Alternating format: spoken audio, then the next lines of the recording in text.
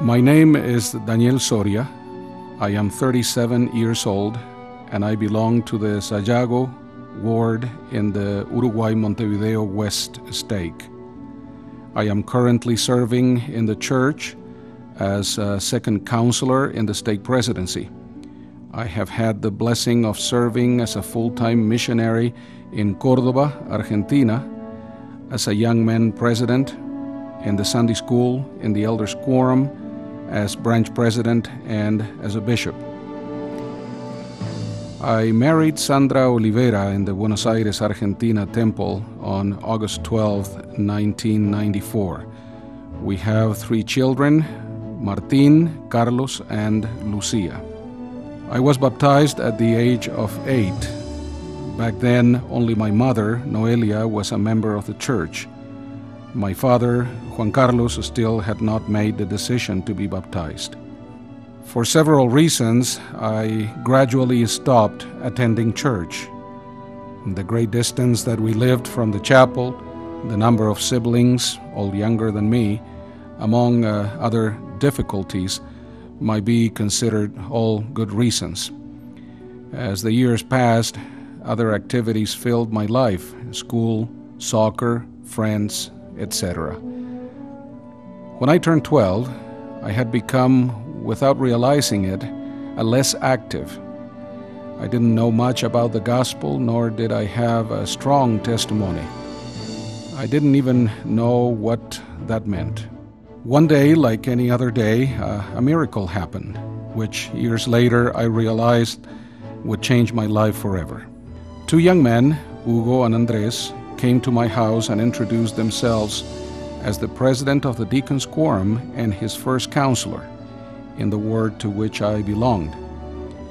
They invited me to play soccer at the chapel the following Saturday and didn't say anything else. They just left, having said the magic words, "Play soccer."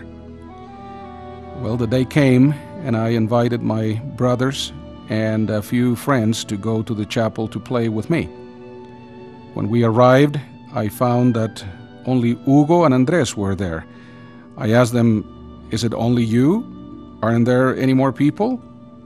They, who were apparently used to only having 2, simply said, "Yes, only us."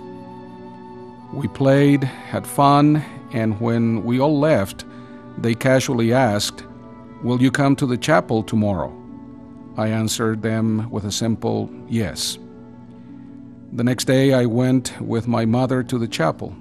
It had been more than 3 years since the previous time I had been there. Hugo and Andres were outside of the building waiting for me, and I could see the happiness on their faces when they saw me.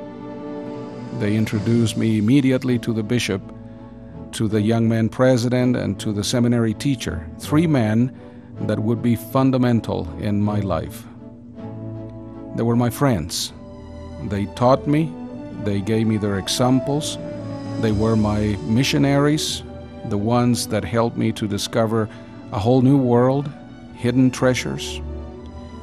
I felt the joy that comes from living the gospel, and from that point on, I was able to walk with my own light and with my own testimony.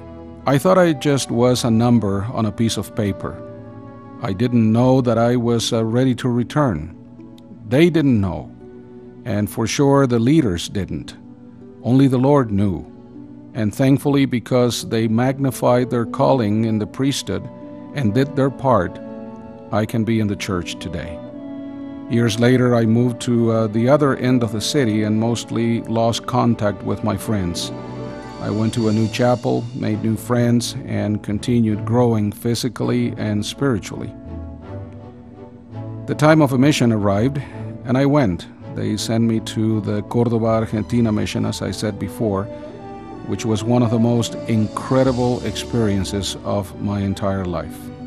Just after arriving, in one of my first preparation days, walking through the downtown of the city of Córdoba among a world of people coming and going, we passed by 2 other elders. And what joy did I feel when I realized that one of them was my dear friend, my Deacon's Quorum president. When Hugo saw me, he was also surprised, and without saying anything, he gave me a big, big hug. I was able to understand how Alma and the sons of King Mosiah felt when they were reunited after so many years. We, like them, continued as brethren in the Lord. Many years have passed since that moment. Today, my oldest son is a Deacon's Quorum president in my ward, with all of the same possibilities of continuing to bless the lives of other young men belonging to his quorum. I have a great testimony of this gospel, of the priesthood that we hold. My life is the fruit of the love and service of many brothers and sisters. My assignment is that through the priesthood, I can also be a blessing to many generations, as it states in my patriarchal blessing. Like many stories, mine started with a young boy. His name was Hugo, and he was 12 years old. He was my Deacon's Quorum president.